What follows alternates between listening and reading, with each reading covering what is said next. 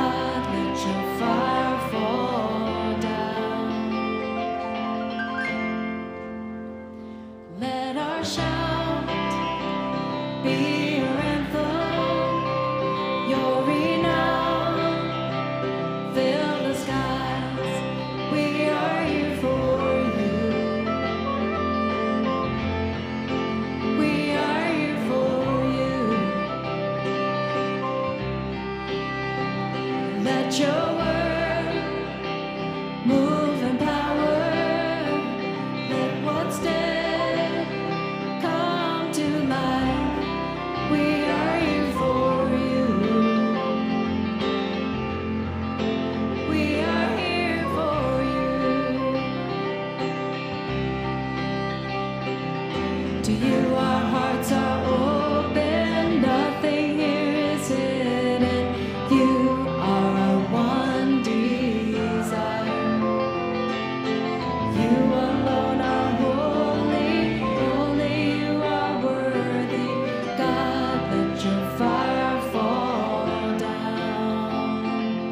To you our hearts are open, nothing here is hidden. You are our one desire.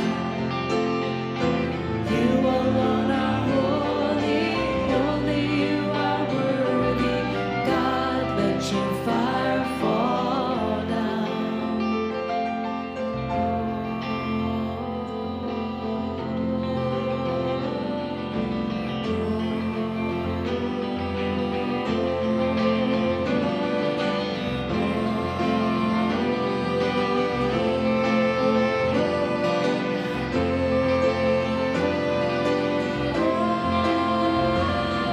We welcome you with praise.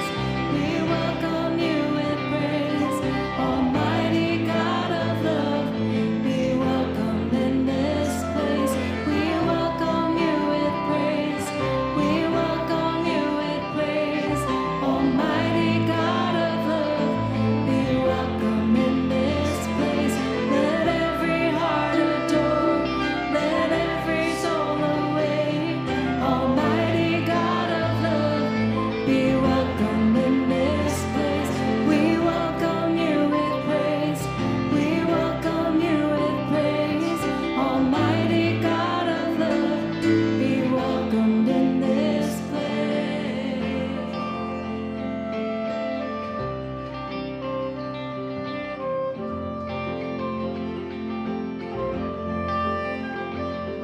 We welcome you with praise. We welcome you with praise. Almighty God of love, be welcomed in this place. We welcome you with praise. We welcome you with praise. Almighty God of love, be welcomed in this place. Let every heart adore. Let every soul awake. Almighty God of love, be welcomed in this place. We welcome you with praise. We welcome you with praise.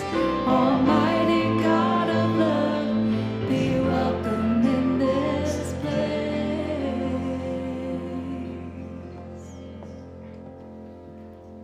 Hallelujah. We worship the Father, the Son, and the Holy Spirit, and we welcome God's presence here in the sanctuary. As Christians, our declaration of faith is found in the words of the Apostles' Creed, words that have been recited by Christ's followers throughout the centuries. And today we join our hearts and our voices with the historical and global church as we declare our faith. Christian, what do you believe? I believe in God, the Father Almighty, creator of heaven and earth. I believe in Jesus Christ, his only Son, our Lord. He was conceived by the power of the Holy Spirit and born of the Virgin Mary. He suffered under Pontius Pilate, was crucified, died, and was buried. He descended to the dead. On the third day he rose again. He ascended to heaven and is seated at the right hand of the Father. He will come again to judge the living and the dead. I believe in the Holy Spirit, the Holy Catholic Church, the communion of saints, the forgiveness of sins, the resurrection of the body, and the life everlasting. Amen. You may be seated. At this time, we'll continue to worship God with song and the giving of our tithes and offering. This morning, we have Rodari Simpson, who is the tenor section leader. He will be leading us in an African spiritual for our offertory worship. For those of you that are here in the sanctuary, offering plates will be passed through the pews. And for those of you worshiping from home, you can follow the instructions on the screen or visit our website at sandwichchurch.org. Let's continue to offer hearts of praise to the Lord Most High.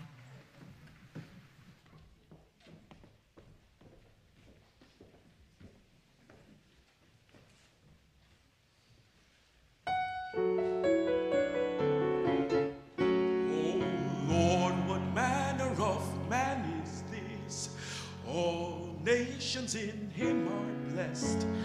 All things are done by his will. He spoke to the sea and the sea stood still. Now ain't that a witness for my Lord? Ain't that a witness? witness for my Lord? Ain't that a witness for my Lord? My soul is a witness for my Lord. Now there was a man of the Pharisees. His name was Nicodemus, but he didn't believe. The same came to Christ by night, wanted to be taught how to human sight. Nicodemus was a man desiring to know how a man could be born when he is old. Christ told Nicodemus as a friend, man, you must be born again. Said, marvel not, men, if you want to be wise. Repent, believe, and be baptized. Then you'll be a witness for my Lord. You'll be a witness for my Lord. You'll be a witness for my Lord. My soul is a witness for my Lord. You read about Samson from his birth, the strongest man that ever lived on earth. Way back yonder in ancient times, he killed 10,000 of the Philistines. Then old Samson went wandering about, but Samson's strength was never found out until his wife sat upon his knees. She said, tell me where your strength lies, if you please. But Samson's wife, she talked so fair.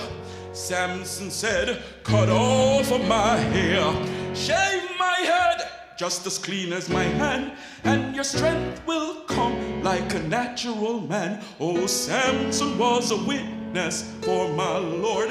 Samson was a witness for my Lord. Samson was a witness for my Lord. My soul is a witness for my Lord. There's another witness. No, there's another witness. There's another witness. My soul is a witness for my Lord. My soul is a witness for my Lord.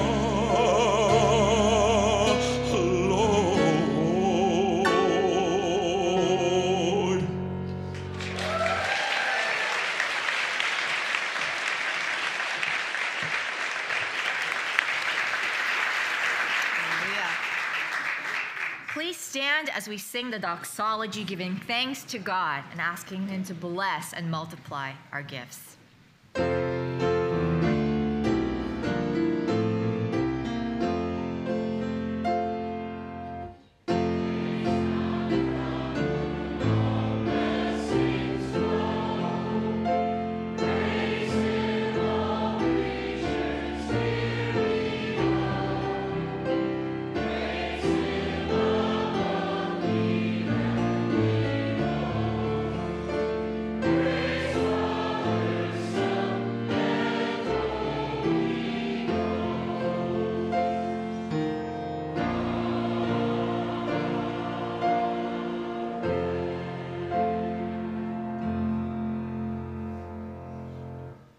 Heavenly Father, we worship you with all that we are and all that we have.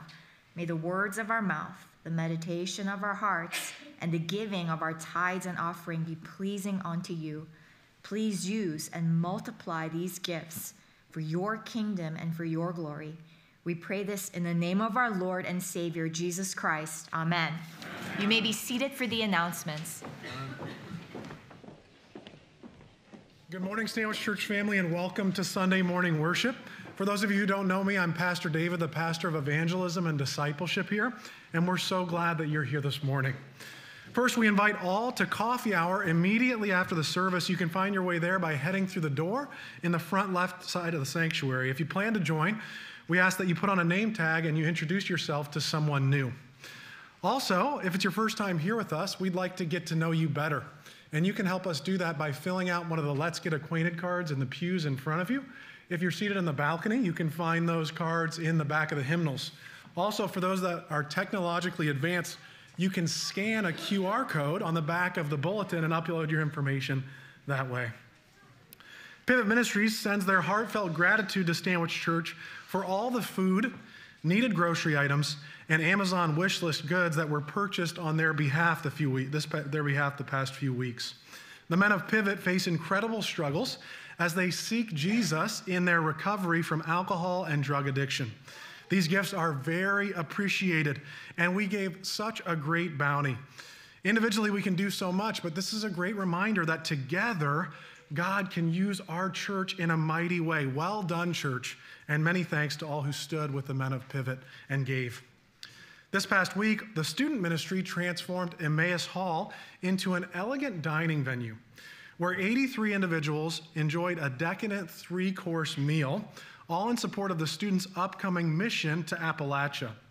This evening was filled with joy and laughter and connection, and everyone that attended talked about how they felt the Holy Spirit being so present as the students served the meal.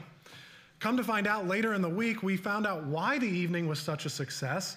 Tracy brought the kids from the kids ministry into the sanctuary at the beginning of their time, and they prayed for their parents to have a good dinner. So cool, right? By the way, we here at Stanwich, we recognize that it takes a village to raise each kid in our church in the faith. And God is calling some of you to be a part of that village. If you want to become a kids ministry leader, Tracy wants you to know it only takes 2 requirements, very simple things. You have to love Jesus and love kids. God is calling some of you to serve, and we invite you to come alongside us in raising these kids in the faith. If you're interested, we ask you to reach out to Ashley. Her email is ashley@stanwichchurch.org. Also, for those of you who are interested in going on the student mission this summer as a high schooler or as a volunteer, you can look to our website at stanwichchurch.org for more information. This Wednesday marks the beginning of Lent. During Lent, historically, believers have set aside time each year for fasting and prayer to make an intentional focus on Christ's life, ministry, sacrifice, and resurrection. We begin Lent this year with our Ash Wednesday service right here in the sanctuary this Wednesday at 7 p.m. In this service, we'll prepare our hearts for Lent. Ashes will be distributed, and there will be nursery care available for those 2 years and under. Also during Lent, we encourage everyone to join a Lenten life group. The life groups will dive deeper into the scripture passages that we'll study each week. Life groups meet both in individuals' homes and online. And if you want to learn more about how to join a life group, you can pick up one of these booklets on the way out. These booklets have all the groups that are joining for the Lenten study. Also, these booklets have some theology about Lent and some ways you can really press in and get the most out of this coming Lenten season. As our church expands and grows, we need more individuals who are equipped to serve God through prayer. Next Sunday, we'll be offering a brief training session for our Sunday morning prayer teams. So if you've ever served on a Sunday morning prayer team in the past, or if you're interested in serving on a Sunday morning prayer team in the future, we invite you to the meeting room next Sunday after both the 9 a.m. and 10:45 a.m. worship services to learn more about what that looks like. We know that God is stirring up new prayer warriors in our church that have a heart for intercession. And so we encourage you, if you feel called to this ministry, please join that time of training on Sunday morning. If you want more information about that, you can contact Gina Hans, our Director of Spiritual Formation. Speaking of growth and expansion here at Stanwich, on Friday, Craig Pagnick and I headed to the Stanford campus because we were curious to see how construction was going. And as we stood in the new property, we couldn't help but feel anticipation for what the Holy Spirit has planned to do through our church in Stanford. We stood there and we looked out at that huge space, and I couldn't help but imagine the building filled with people worshiping Jesus. And I was filled with excitement and joy for what God has for us in Stanford. We ask that you please continue to pray for the project and pray for those construction workers even that are in the property each day preparing that church for God's glory. If you want to learn more about what's happening in Stanford, you can do so on our website at stanwichchurch.org. At this time, we have our dismissal, so please listen to these instructions. We have a comfort room downstairs that live streams the service should you need it. We have nursery care in the kids wing for those 2 and under. Also, at this time, kids pre-K through 5th grade can follow Miss Ashley up here in the front of the sanctuary, and students can follow Miss Lauren in the back, and adults, please stand and greet one another now with the peace of Christ.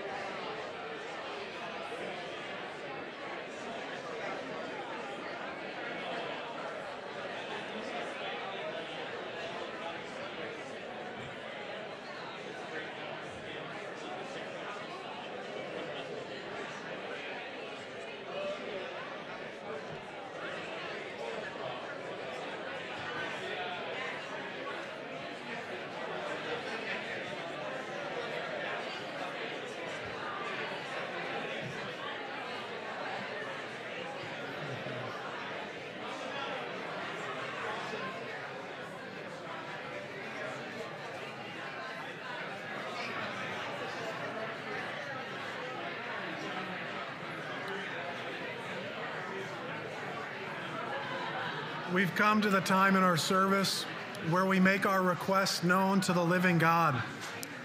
We'll begin with a period of silence in which we allow the Holy Spirit to guide us to the names and situations in which He is calling us to intercede. Then after I pray, you'll have the opportunity to voice your requests aloud or in the silence of your hearts. So let us go before the living God in silence.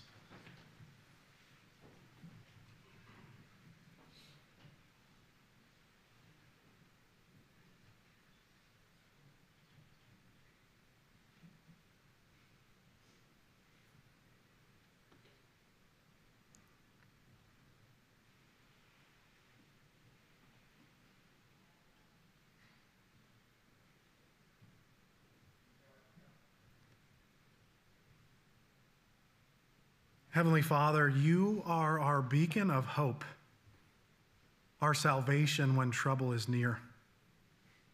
When the storms of life sweep us up, you guide us back safely to shore. Lord, we want to devote our lives to you and seek your goodness in everything.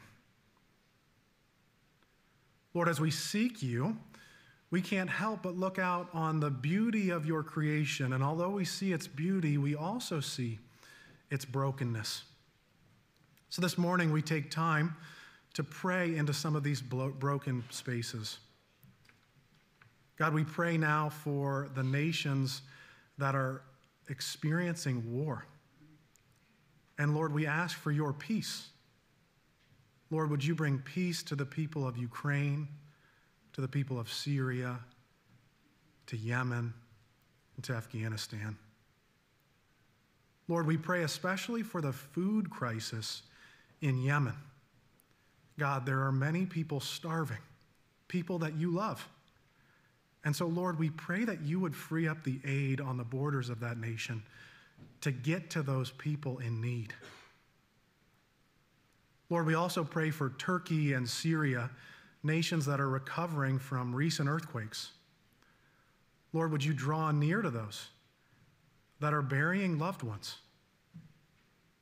Lord, would you draw near to those that have lost everything? And Lord, we pray for your church in Syria and Turkey. Lord, would you empower your people to serve and to be persons of peace in the midst of healing, in the midst of tragedy. And Lord, we also look to our own nation. God, there's so much division and strife, and yet we still see that you are on the move. Lord, we thank you for this movement that we are witnessing in Wilmore, Kentucky at Asbury University. Lord, we thank you for how it's spreading throughout the nation. God, would you use this simple movement to bring many more people into your kingdom? And now, Lord, I ask that you hear the prayers of your people.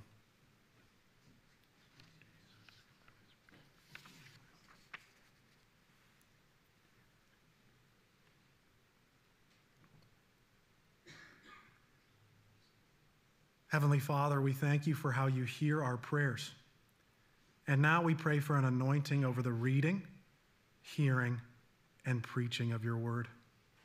We pray a double portion over Pastor Heather as she preaches today. And now, Jesus, we pray the prayer that you taught us. Our Father, who art in heaven, hallowed be thy name. Thy kingdom come, thy will be done, on earth as it is in heaven. Give us this day our daily bread, and forgive our sins as we forgive those who sin against us. And lead us not into temptation, but deliver us from evil. For thine is the kingdom and the power and the glory forever. Amen. Our scripture will be read this morning by Claire Daplin.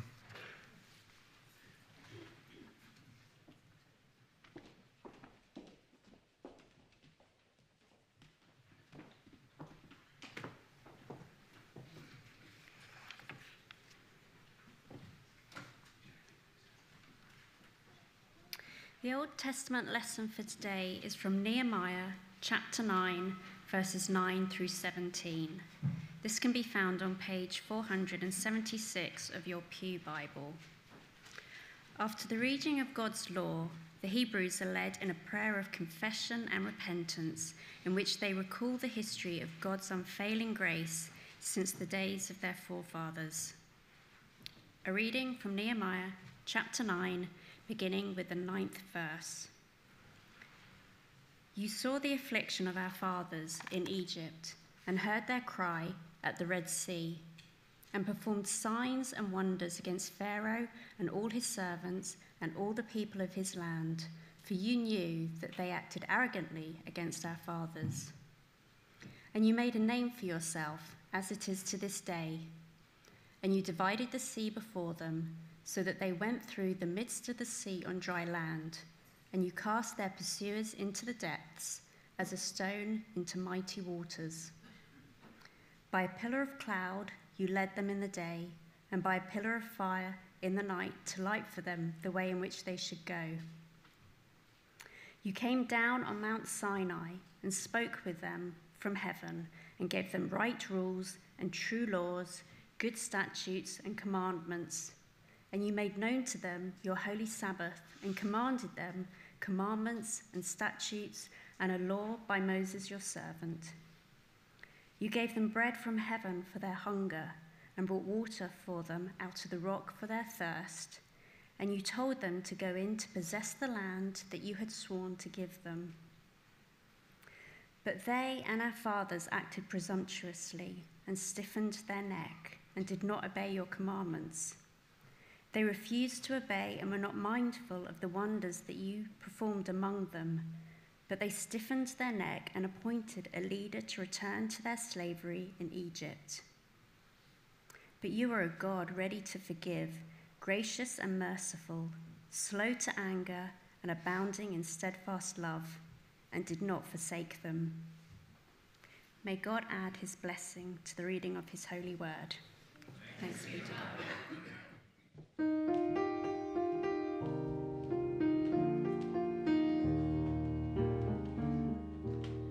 Open up our hands to receive your word. Open up our eyes, may we see your face. Open up our ears to hear your voice. Open up our hearts, open up our hearts. Open up our hands to receive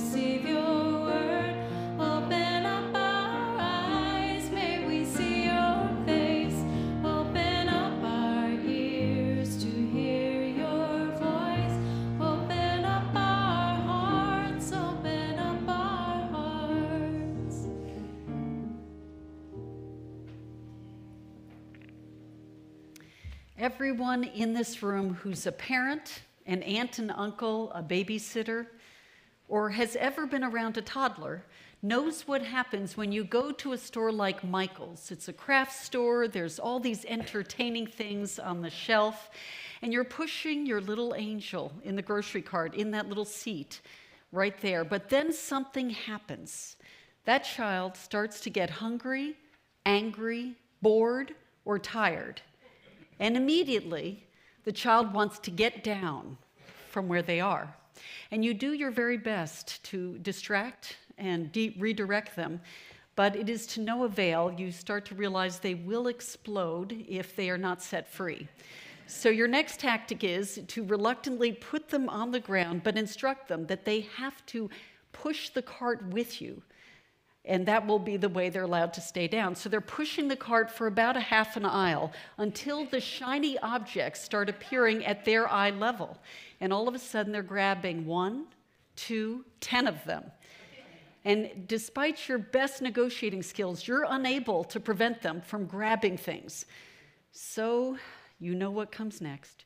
You're going to have to lift them back up and place them in the seat. Now, when this happens, as you attempt this, the child's face turns red, their body stiffens up, and their back arches. And you realize in midair that anatomically you are unable to insert them back into the seat. And as you're attempting to do so, their angry protests volume starts increasing dramatically, and you realize you have to surrender to defeat. You leave the cart and the store behind. Now, there might be a few toddlers in the Stanwich Church family that on occasion have acted in such a manner, but that's okay because I am sure that I was one of those toddlers as well. In fact, my parents belong to Stanwich Church, so you're welcome to check with them and confirm this. But we might call this being strong-willed. But the Bible has another word for it. It is being stiff-necked. And our parents are not trying to harm us when they put some restraints on us. In fact, they're trying to help us to understand that not everything we want is good for us, but we are prone to rebel. We all have ways of trying to do a workaround, to position our hearts and our bodies to resist doing what is right, but what is ultimately for our good and to bless us. So today is our final sermon in Nehemiah in our Word series. And last week, you may remember Pastor Nathan described the people when they're hearing the law read, they were weeping and rejoicing. And they were so moved by it. But today we hear a little bit more about what happens in our relationship with God. Despite God's great work in the past, his people back then, and even us now, turn away from God. We are like that angry child. We stiffen our necks and still disobey God's word. So what is our way back to God? When we remember who God is and what he's done for us, and we turn back to him, God is always and ever ready to forgive us. Our reading for today is part of a beautiful and lengthy prayer in the Bible. In fact, it's the longest prayer in Nehemiah 9. It starts with praising God, who's from everlasting to everlasting. And the priests are calling out to the people with loud voices, saying, remember who God is and what he's done. Our text today starts with verse 9, and this is a prayer about God.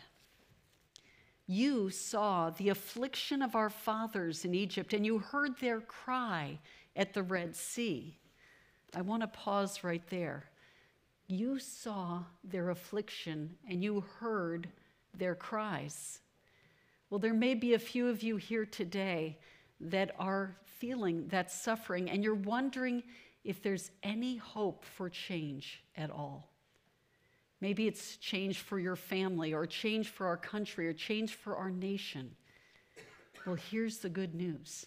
God hears your suffering. He hears your affliction, and he cares for your tears and your suffering. What we know in Scripture is that because he saw and he heard, the prayer goes on to remind us what he does. He acts on behalf of his people. These returned exiles in Jerusalem are hearing about the defining moments for the people of God that happened 1,000 years earlier, and that is called the Exodus. This is where God stirred up the heart of Pharaoh and went against Pharaoh and the Egyptians that were holding the people of God captive as slaves. And he did marvelous things to deliver them. He divided the sea so that people could go on it. He sustained them for 40 years out in the wilderness on their journey, and he was providing for them, reshaping them as his people. And when we agree to follow God, we too will see miracles. We are set free from things that hold us captive.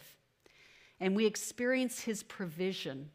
And finally, he reshapes us into the people he's called us to be so that we could be the very best versions of ourselves.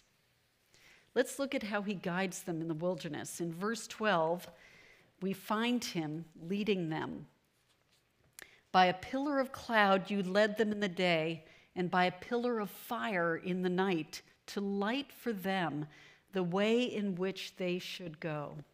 Now, cloud and fire were signs of God's presence, and we see that at the burning bush and up on Mount Sinai and in the tabernacle. Now, honestly, I am a little jealous of these people. You know, can you imagine, where is God? Oh, right there. The cloud right there, the pillar of cloud, or oh, there, the pillar of fire that's lighting up the whole night sky. You know, I have asked God a number of times if he would just simply write the answers to my questions on a billboard so that I wouldn't miss it, that he'd make it really, really obvious. So I guess part of me would like to get to heaven and say, guys, you had the cloud by day and the pillar of fire by night. How could you get it wrong? But you know what they'd probably say to me? Actually, you had it far better than we did because you had the Bible, the whole entire story, and you carried it around. In fact, today, if you look around, there are hundreds of these in the pews. We all have the full story of what God's done, what he's promised, and what awaits us right here in our hands. Some of us even have the Bible app on our phones. So we're really blessed and privileged. We have more than the pillar of cloud by day and the pillar of fire by night. We have God's word. And in it, we learn what God has done for us, what he's promised, and most importantly, who he is. So today's reading also describes Moses coming down and God coming down first to Mount Sinai and giving these tablets of stone on which he's written his law to Moses, who then brings it to the people. And those things that were on that tablet we call the 10 Commandments, and they were instructions on how to live in harmony with God and with others, rather than being stiff-necked and rebellious. When we obey God's right rules, we experience supernatural peace and joy, no matter what we're going through. And they help us to know how to live that life that Jesus called the whole, the full, the abundant life. This prayer highlights as well the importance of the Sabbath. And the Sabbath is the day set aside to rest and to pause and to create space for God in our lives. Our work on the Sabbath is to not work.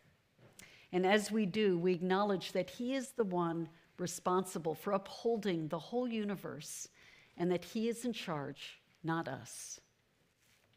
God provided bread from heaven and water from out of a rock. And this food came down from heaven, dropping down daily for them. They collected it, and that was what fed them out in the wilderness. And Moses struck the rock with his staff, and water poured out, gushed out of it to satisfy their thirst. Jesus prayed, and we all did just a few minutes ago, God, give us this day our daily bread. And what that tells us is that God cares about everything that's important to us, our big needs and our small ones, All of this matters. And what did all this leading and guiding and providing lead to? Well, it was the final part of what we read in verse 15, and that is, take the land. He wanted them to be reshaped into his people, to become a separate nation, so that other nations could look to them and know God. That's part of something each one of us are being asked by God to do in our own lives. There's some arena in which God is saying to each one of us, take the land, possess the land.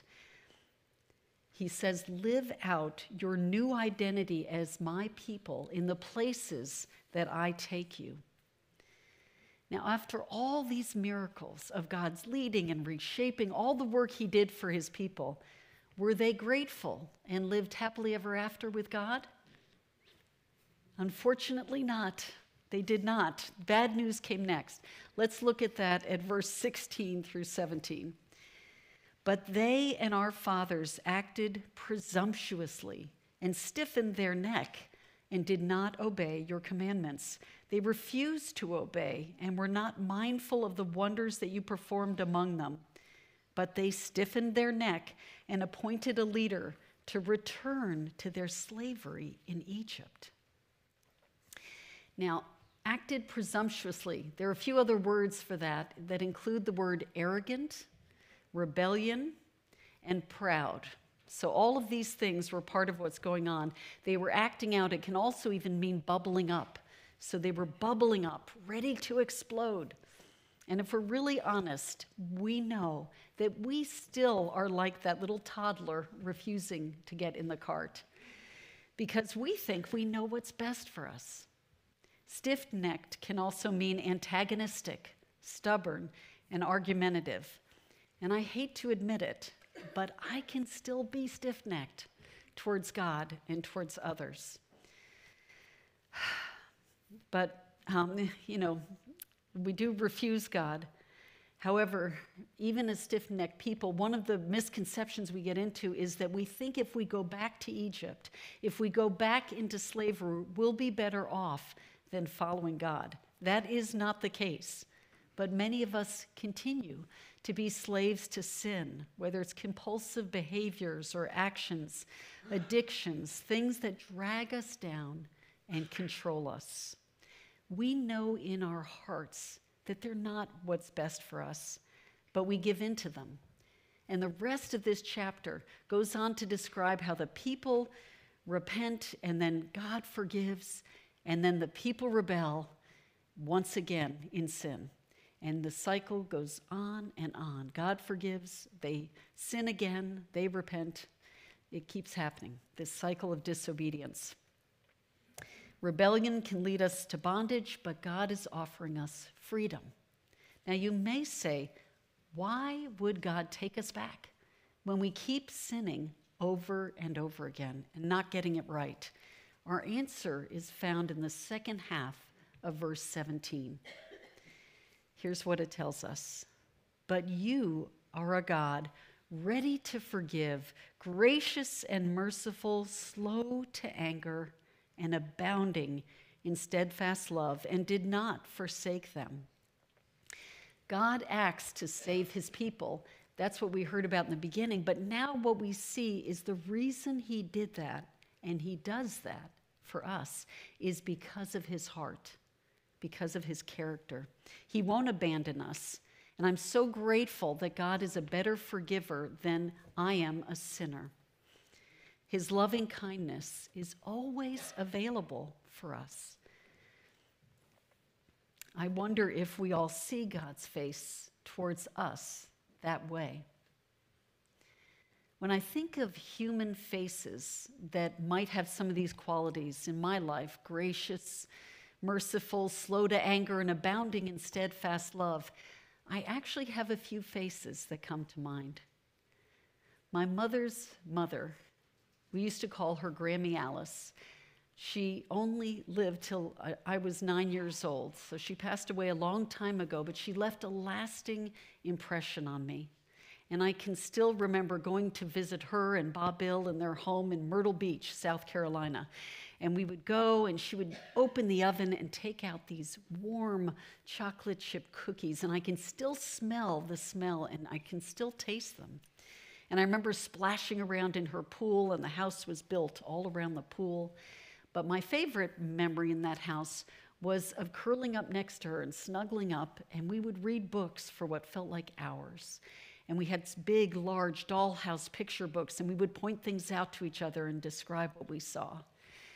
She was a former editor at Doubleday in New York City, so beside her bedroom chair, there was huge stacks of books. And I think I got a love for books from her. She was a very special person, and I knew that she loved me more than I deserved. In fact, whenever we got to see each other, she was so excited for our visit. She was gracious and merciful, slow to anger, and abounding in steadfast love. The last memory I have of her was of being in her car, and she was in the front seat driving, and my mom was in the passenger seat, and I was in the back, right in the middle of the car. And I remember with love looking at her hand lying on the armrest between herself and my mom. And in that moment, I felt so full of joy. I felt so relaxed. I felt safe and perfectly at peace. And it makes me think about the fact that when we are right in that right place with God, when we let God drive the car and we sit in the back seat relaxing, then we don't have to worry about where we're going or what's up ahead or the rearview mirror, what we've left behind. Because we know God's in control. He's got this. We're safe and we're fully loved. When we understand the depths of his character and how he feels about us, we can rest in that place. God wants us to come home to him. He wants to shower us with his mercy. Ultimately, he does something radical to break that sin cycle we talked about earlier. He proved his great love to us by sending his son, Jesus, to live among us and to point us to God and to take on himself all of our sin and our stiff-necked ways and to take it to the cross and to die for our full pardon and forgiveness, and then to be resurrected again so that we might have new life both now and for eternity. Jesus is the fullness of God's love to us. This text for today tells us, remember what God has done and remember who he is. Remember his heart for us, most especially when we disobey, when we're being stiff-necked. That in the middle of all that, God says, I love you. I forgive you. He is eager, racing towards you to offer you his grace and mercy. He wants relationship with you and to give you a whole and a healed life so that out of a heart full of love, you can be all that he has destined you to be. And as you take the land in your own way, your life will reflect the light of Jesus and will draw others to him. We have a special opportunity this week to recommit ourselves to God. And if you're aware of your stiff neck or your need to get reconnected to God, come Wednesday night and receive ashes on your forehead for Ash Wednesday. It starts our season of the journey into Lent, and that's where we wander with Jesus to the cross and through the cross to resurrection morning. As you make space for God in your hearts this season, I hope Nehemiah 9:17 is part of that for you. And I want to pray that over us as we close. God, you are ready to forgive, gracious and merciful, slow to anger and abounding in steadfast love. You will not abandon us or forsake us, no matter what. We are so grateful for how much you love us, Help us to follow Jesus as his disciples, to watch how he works and to do as he's done, so that your Holy Spirit working in us can help us to share his good news to a world in need. All for your glory. Amen.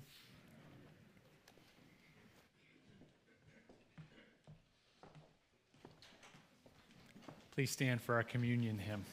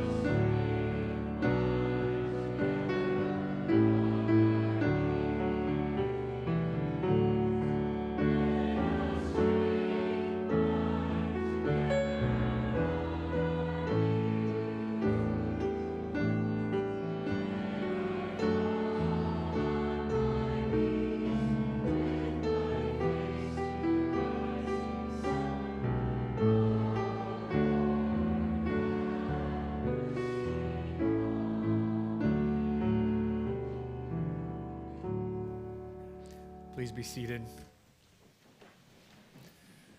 Well, it's not a very flattering image to think of yourself as an arched back toddler.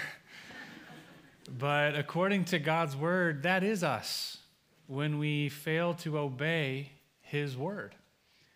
Even those of us who maybe keep our lives clean from sort of the obvious sins, we too are that stiff-necked rebel if we don't follow God's call into loving and sacrificially serving those in our lives. One way or the other, we fail to respond fully to God's word. We're going to make confession here in just a moment as we come to the table, acknowledging our stiff necks. But as we go to the table to meet Jesus there, it's not just that we confess that about ourselves. It's also that we recognize that there's been one person in human history who did not stiffen his neck, who did not arch his back in rebellion against the very difficult call that God the Father placed on his life. Jesus. It's easy to forget this, but he could have said no. When God the Father said, go to the cross and bear the sins of all those stiff-necked people, Jesus too could have stiffened his neck. He could have said no. He could have said, it's too hard. It's too painful. But instead, he went to the cross. And I want us just for a moment, as we go to meet him at his table, I want us to take a moment and behold him there upon the cross. In our mind's eye, let's behold Jesus on the cross. And he had the very opposite of a stiff neck. In fact, when I look at his head bowed in death, I realize that he's the one person in history who actually fulfilled the word of God to sacrificially love. And Jesus died there, and his neck hung limp in death. He did for us what we cannot do for ourselves. So when we come to the communion table, we meet Jesus, our sin, for his forgiveness. That's what happens in the exchange at the communion table. Our rebellion for his obedience. Our unrighteousness for his perfect righteousness. So let's pray this prayer of confession, acknowledging our need for him. And let's pray it with our lips, but mean it from our hearts. Merciful God, we confess that we have sinned against you in thought, word, and deed, by what we have done and by what we have left undone. We have not loved you with our whole heart and mind and strength. We have not loved our neighbors as ourselves. In your mercy, forgive what we have been. Help us amend what we are and direct what we shall be, so that we may delight in your will, walk in your ways, to the glory of your holy name. Amen. Scripture is clear. It says, if we say we have no sin, we deceive ourselves, and the truth is not in us. But if we confess our sins, God is faithful and just to forgive us our sins and to cleanse us from all unrighteousness. I love what it says in verse 17 of our scripture today. He's ready to forgive. He's eager to forgive us. And he has forgiven us. He's accomplished this for us through his finished work on the cross. And because of that finished work, I can happily declare that we are forgiven. And I remind you of what it says in Scripture, that our Lord Jesus, on the night in which he was betrayed, took bread. And after giving thanks, he broke it. And he said, this is my body given for you. Do this in remembrance of me. In the same way, after supper, he took the cup and he said, this cup is the new covenant in my blood, which is shed for you and for many for the forgiveness of sins. Do this whenever you drink it in remembrance of me. Therefore, brothers and sisters, whenever we eat this bread and we drink this cup, we proclaim the mystery of the faith. Christ has died. Christ is risen. Christ will come again. Let us pray. Holy Spirit, I pray that you would come and consecrate this meal. We see evidence of your movement in our nation this week. We see you moving among college students. It's so clear that you are present there. And I pray very simply that you'd be present in this meal as well, this ordinary bread and this unfermented juice and these ordinary people. Come, Holy Spirit. Come, Holy Spirit. Come, Holy Spirit. Consecrate this meal and sanctify these people. In Jesus' name, amen. In a moment, there will be communion stations up here at the front of the sanctuary. You'll be invited to come to one of those stations where you can take the elements. You can take the bread from the first server and dip it in the cup with the second server. If there's anything on your mind or your heart this morning that you'd like prayer for, even if it's a celebration of something great happening in your life or a concern of something that you want intercession for, you can approach the team of prayers up here in the corner of the sanctuary. They're trained and confidential to take whatever's on your mind and heart right to God in prayer. I invite the servers to come forward at this time.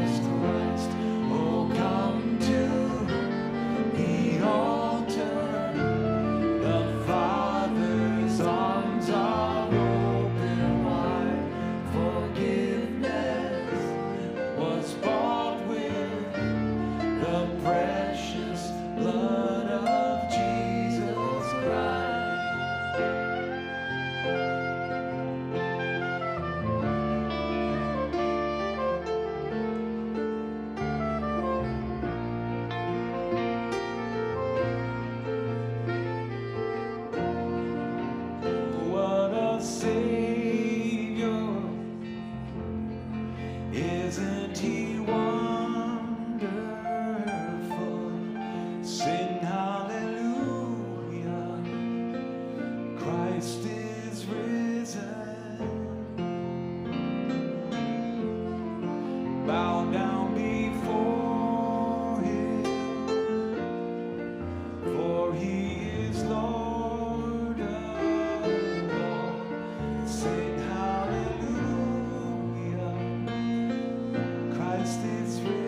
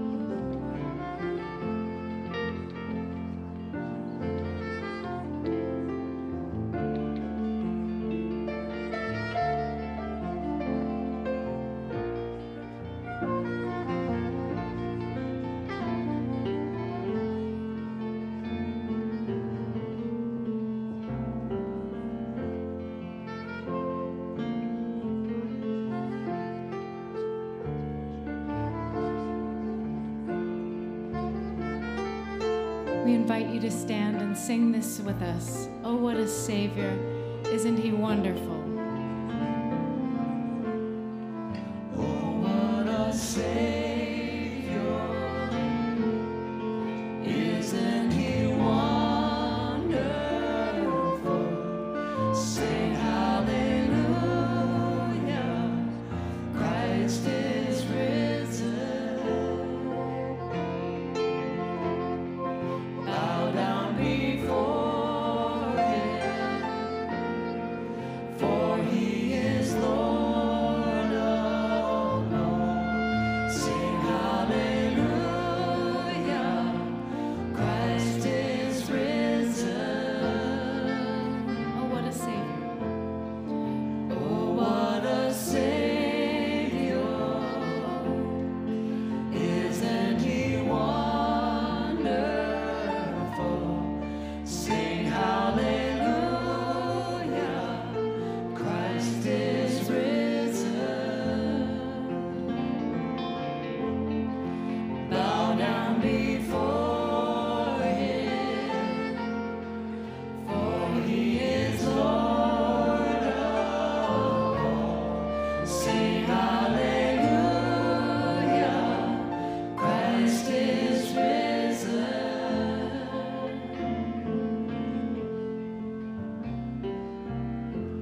Oh, come to the altar. The Father's arms are open wide. Forgiveness was bought with the precious blood of Jesus Christ. Oh, come to the altar. The Father's arms are open wide. Forgiveness was bought with the precious blood of Jesus Christ.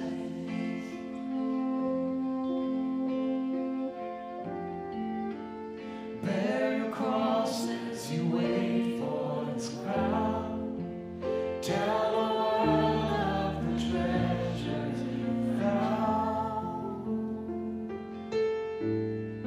And now, in the tradition of Stanwich Church, let us place a hand on someone close by or lay our hands out for a blessing as we sing this song together. Come, Holy Spirit.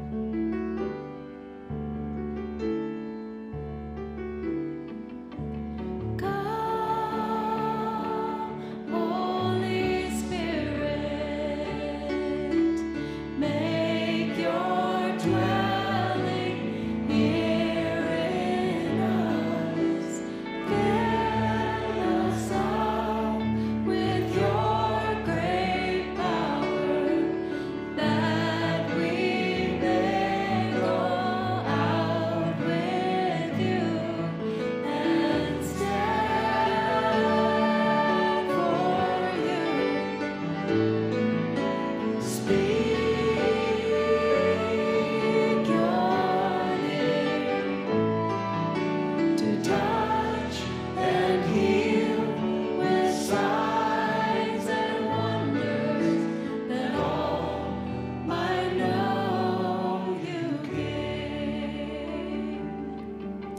now may the God of hope fill you with all joy and peace as you trust in him, so that you may overflow with hope by the power of the Holy Spirit.